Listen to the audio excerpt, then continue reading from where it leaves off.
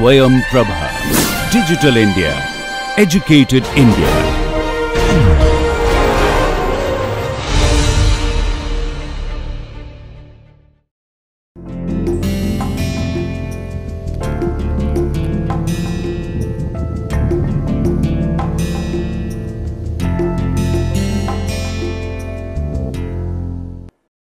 So, welcome again to the new lecture of this course, Fundamentals and Applications of Dielectric Ceramics. So, let us just briefly recap what we did in the last class.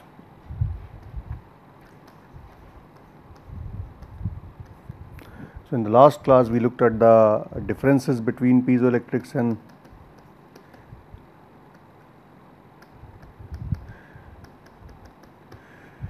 piezo, pyro and ferroelectrics, and the underlying basis was crystallographic basis.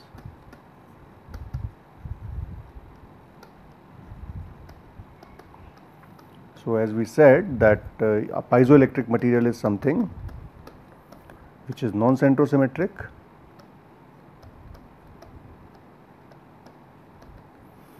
except 432, all the non-centrosymmetric point groups are piezoelectric, and then pyroelectrics are those which are non-centrosymmetric plus they have a unique polar axis. As a result, they have a spontaneous polarization. And then ferroelectrics are which are non-centrosymmetric plus unique polar axis plus reversibility of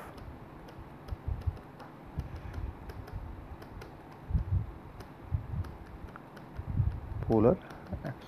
So, as a result, you can look at the Venn diagram where piezoelectric is the biggest class of non-centrosymmetric materials. Some of the piezoelectrics are also pyroelectrics, and some of the pyroelectrics are ferroelectrics. So, ferroelectrics is the most restrictive class of materials. So, out of these 21 minus 432, that is the point group which are non-centrosymmetric. So, 21 PGs except 432, and then here you have 10 of them, and here less than 10. Okay. So, this is what we did, and we also looked at then the piezoelectric tensor.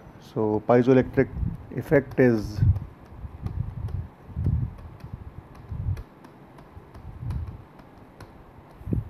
basically coupling between mechanical and electrical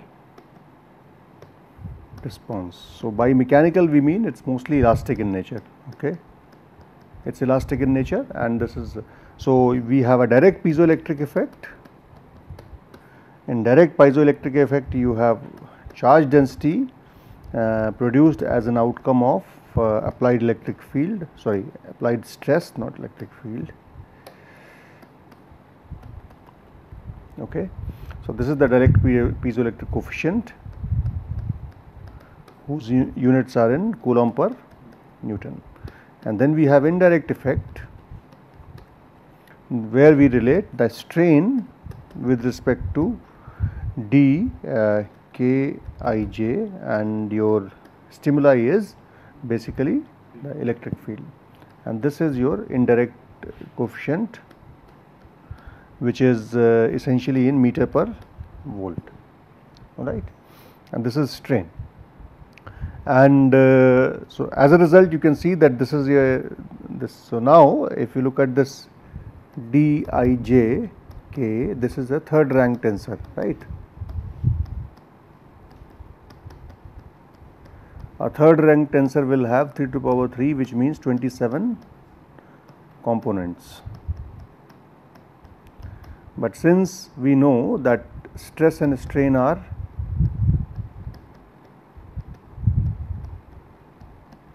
symmetrical tensors, so as a result you have x I j is equal to x j I, and small x I j being equal to small j x j I.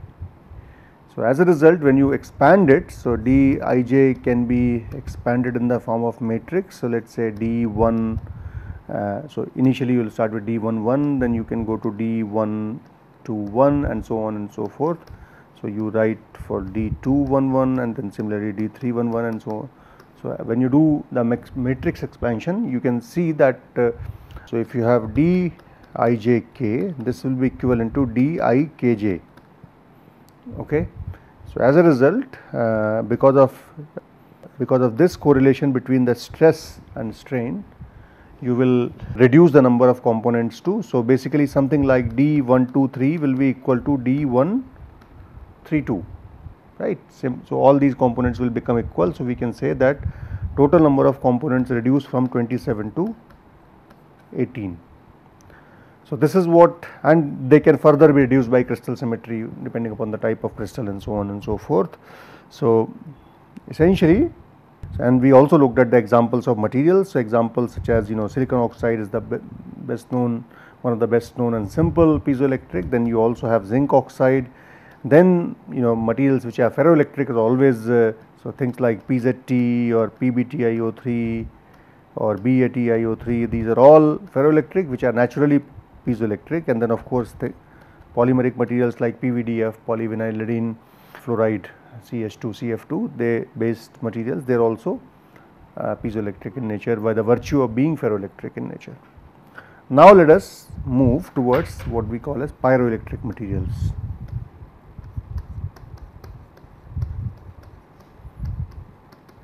Pyroelectric effect.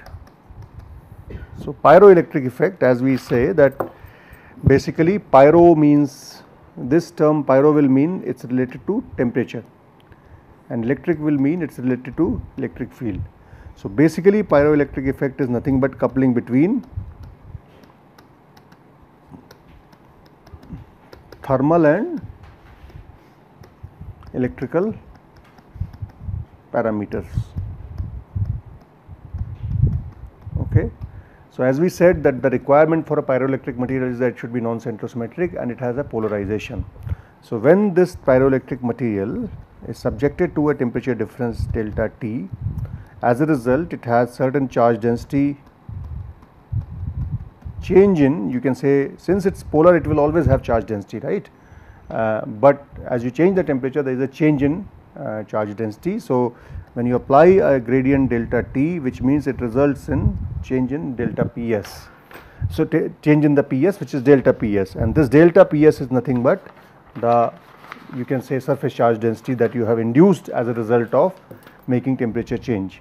So, we can correlate a value called as pyroelectric coefficient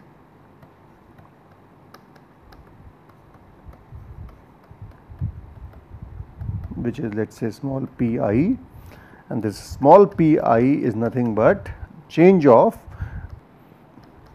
psi, which is a vector with respect to temperature. So, this is pyroelectric coefficient pi, which is del psi divided by del T, where Ps is the spontaneous polarization, and we know that it is a vector, right. It has a unit of Coulomb per meter square. So, as a result Pi will have unit of Coulomb per meter square per Kelvin, and this is also a vector. Okay. Alternatively, you can also write that induced charge density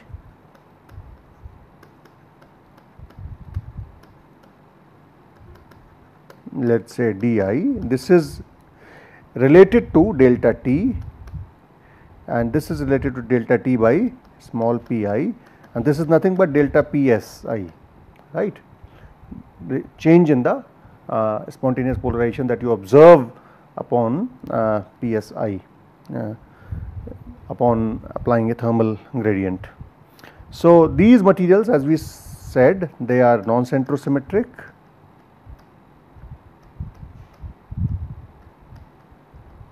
necessarily non-centrosymmetric and necessarily polar. Okay. So, basically all the ferroelectric materials are pyroelectric materials, and most of the commercially available pyroelectric materials are nothing but ferroelectrics in themselves. So, now let us move to another effect which is which you must know, is called as electrostriction.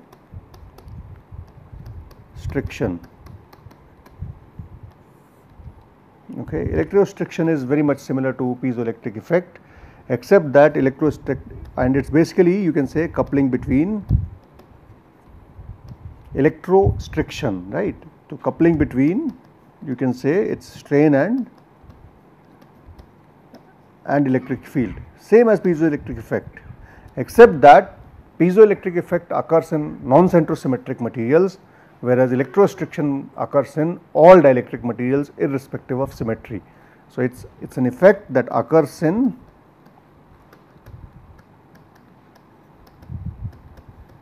all dielectrics irrespective of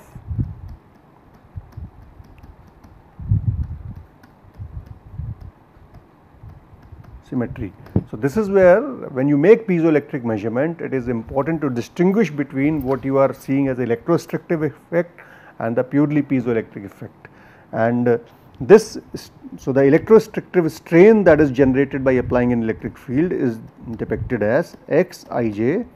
This is electrostrictive strain. This is depicted as Xij is equal to electrostriction coefficient Mijkl into Ek into El. It is a vector, so you can't write Ekl, which will become a tensor. So, you have to write Ek and El. So, you can see that this is a 4th rank tensor.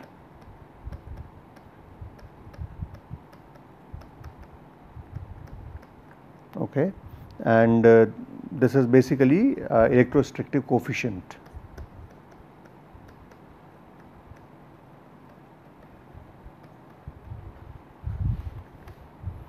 All right. So, you can also write in terms of polarization. So, we know that polarization is related to electric field by susceptibility, right. P is equal to chi into E. So, if you can do that transform, then alternatively we can say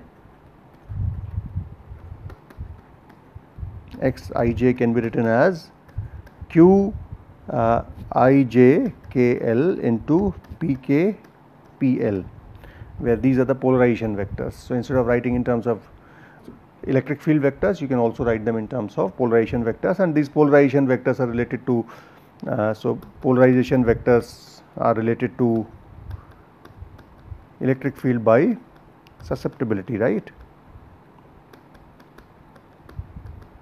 because we know that susceptibility is nothing but P divided by epsilon naught E, right. So, basically the proportionality constant will be susceptibility. So, you can sort of write this as M can be related to Q as Mij, let us say Mn is equal to chi Km into chi Ln into Q ij k L. So, this will be the electrostrictive effect. So, we are not going to get into details of electrostriction, but basically it is something which is present in all the materials, and it can be present in addition to piezoelectric effect in the materials. Okay, and sometimes piezoelectric effect in ferroelectrics may also be interpreted may also be explained as sort of electrostriction, which is based on spontaneous polarization. So, there is a possibility that polarization that is present in the material that gives rise to electrostriction, which is manifested in the form of piezoelectric effect. So, this is basically a brief introduction to the tensor notation of these typical properties, which are, so what we have looked at is we have looked at dielectric properties,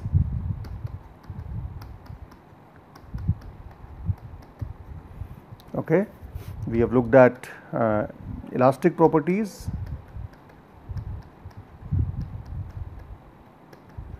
and we have looked at piezoelectric properties,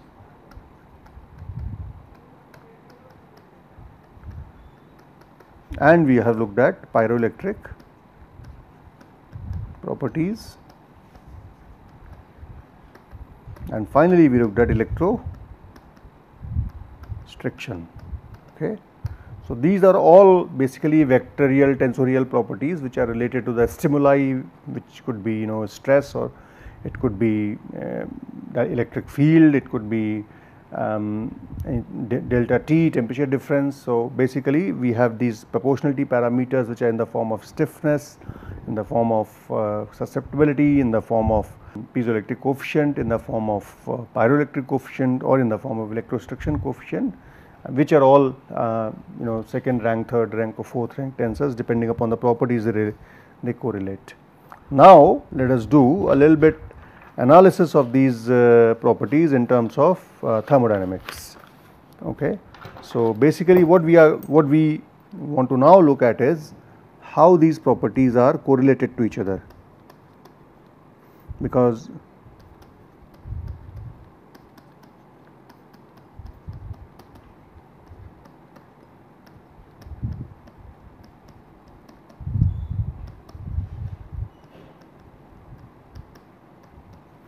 we have seen when you have a thermal gradient, you have a polarization change. Change in polarization will lead to change in the electric field. As a result, you will have you may have strain. So, all these thermal properties, electrical properties, elastic properties, they are all correlated to each other. So, we must understand the coupling between these properties. So, coupling between electrical, mechanical, and by mechanical we mean elastic, okay, and thermal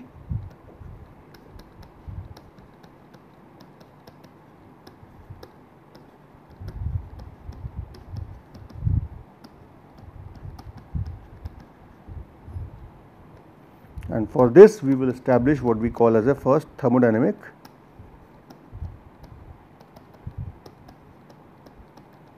basis. Okay. So, we have seen that, for example, in a piezoelectric effect you have direct piezoelectric effect, right, when you apply a stress and you get a response in terms of change in you can have polarization, for example, induced polarization. Similarly, in the converse effect, when you apply electric field you will get strain, right, and this and then pyroelectric materials, when you apply delta T you get delta P, which is nothing but D. So, and it is important because these properties are correlated to each other, we need to evolve formalisms so that they are useful in making us understand how experimental determination has to be done. So, for example, when you make piezoelectric measurement, let us say you make piezoelectric material for a free material, okay. Free material means it is ready to expand, contract in other directions freely, there is no external constraint on it. But let us say, so this is a free material, okay, but let us say you have a material in this form, you have a substrate which is, let us say, silicon, okay. On the silicon I have put a layer of, let us say, zinc oxide, alright. Now, in this case this becomes a constrained media, right, because the strain in the thin film is going to arise as a result of clamping with the substrate, because they are atomically bonded with respect to each other. So, in this case when you apply electric field you have a strains of different kind, they are all free strains, whereas the strains that are generated in this case are going to be determined by boundary conditions, how the material is clamped with respect to substrates. So, as a result it is important to understand the effect of various variables on the calculation of these parameters, so that we exactly decouple various effects. For example, whether the piezoelectric strain is because of stress only, or is it also because of, does it also have a contribution from substrate induced strain, or because of differences in coefficient thermal expansion between film and the substrate, and so on and so forth. So, basically you would like to decouple these effects, and to decouple these effects and understand them, and also it also allows you to choose parameters, which parameters to allow, which parameters can be allowed to change, and which parameters should be kept constant. Okay. So, that is what it helps us to determine a formalism in terms of, let us say. So, basically these are all thermodynamic expressions. So, thermodynamics, I am sure you have general knowledge of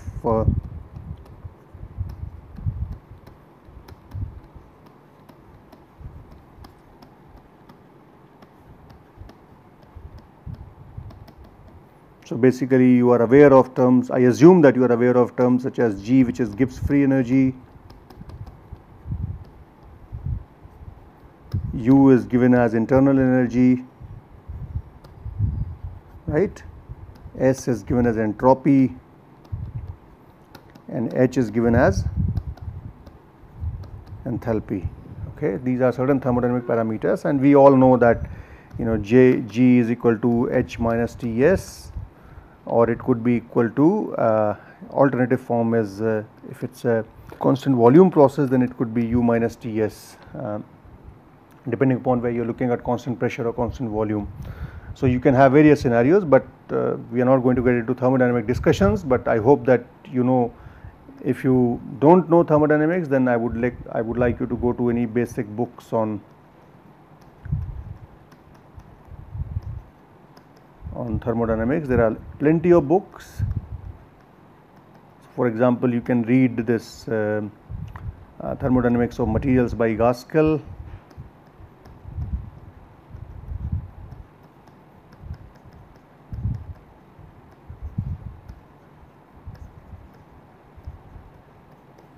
There is a book by thermodynamics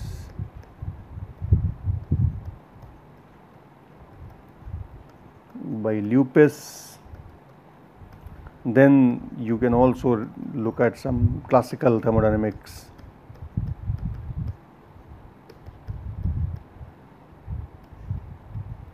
So thermodynamics of materials is slightly different as compared to thermodynamics of mechanical systems like engines, etc. So, but the terminology remains the same. The concept of entropy, free energy, enthalpy, that remains the same. So you can go through any basic books on thermodynamics if you are not aware of the thermodynamical parameters. So let's say, so thermodynamics are three laws, as we know: first law of thermodynamics, second law of thermodynamics, and third law of thermodynamics. So using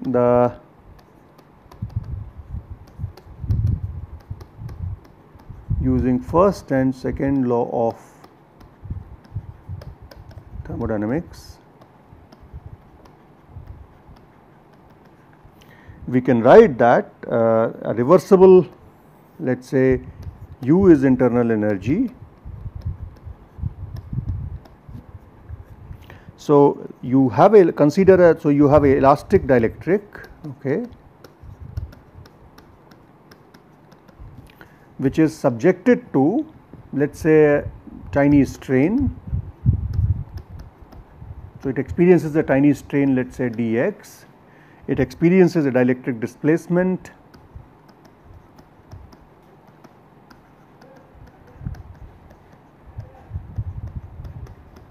dd, okay, and as a result, and it also has a change in entropy, which is ds.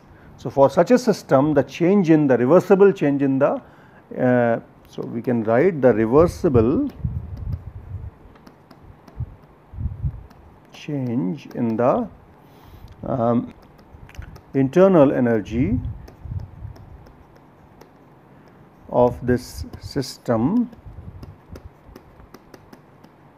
can be written as du is T ds plus xij into d small x ij plus E I d d I. So this is the strain, this is the change in the dielectric displacement, and this is the change in the entropy, where T is the temperature, X is the capital Xij is stress, and EI is the electric field. So most of our measurements, as we see, although we make temperature dependent measurements, but at each temperature certain measurements are made. So most of the measurements that we make, electrical measurements or dielectric measurements, they are all isothermal in nature. So so temperature is generally kept as constant, whereas other variables are, you can have electric field, or you might apply change in stress. So these are the variables that these are the parameters that you independently vary. So as a result, the independent variables that we have in the first, so in this case the first slide the independent variables is, so what are the variables here? The independent variables are S, Xij and Di. So, but however, since the measurements are made in the form of by keeping electric field as a variable or stress as a variable, temperature is kept constant, but it could also be a variable. So, we generally make our measurements in this fashion. We would like to change these parameters. So, right now we have a set of parameters, entropy, strain and dielectric displacement. We would like to transform them to electric field,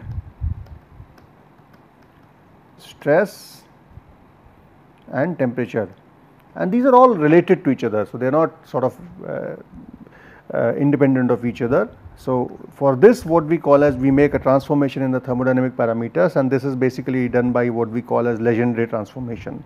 So, Legendre transformation, which if you have done basic engineering mathematics, you would know what Legendre transformation is. So, as a result, when you apply this transformation, the free energy function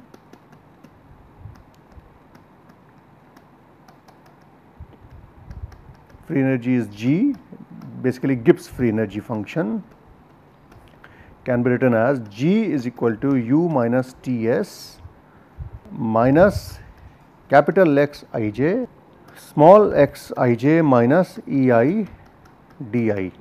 Okay. This is capital G. Now, if you want to look at the differential of G, that is the free energy change. So, dG will be equal to du minus Tds minus Sdt minus Xij d of small xij minus of small xij d of Xij minus of Ei ddi minus of di into dEi, right. So, this is the free energy function that I get in the form of all the parameters. So, we include, this is the internal energy, and these are the terms which lead to change in the, these are thermodynamic changes, right. So, basically this is the entropy term, and you can take rest of the terms U minus, this is the next term, which is basically the net internal energy, you can say. So, now if you do the subtraction of du, we know what du is, this is du term. So, when you subtract du here, you will get rid of Tds, you will get rid of this term dxij, and you will get the term consisting of ddi. So, what we will get is basically dg will be equal to minus of sdt minus of small xij d of capital Xij minus, this is ij, and then minus of di into small d Ei. This is what we will get in terms of the change in free energy. So, the change in free energy is related to minus of sdt minus of small xij, differential of capital Xij minus of di into change in electric field. So, now we have stated the change in free energy in the form of parameters that we vary, okay, and from this we will calculate the properties independently. So, we have run out of time now, we will stop here. What we have done is basically we have looked at the pyroelectric properties in this lecture, and also we have started a thermodynamic basis to understand the properties, and before we get into material applications and some other features. Thank you very much.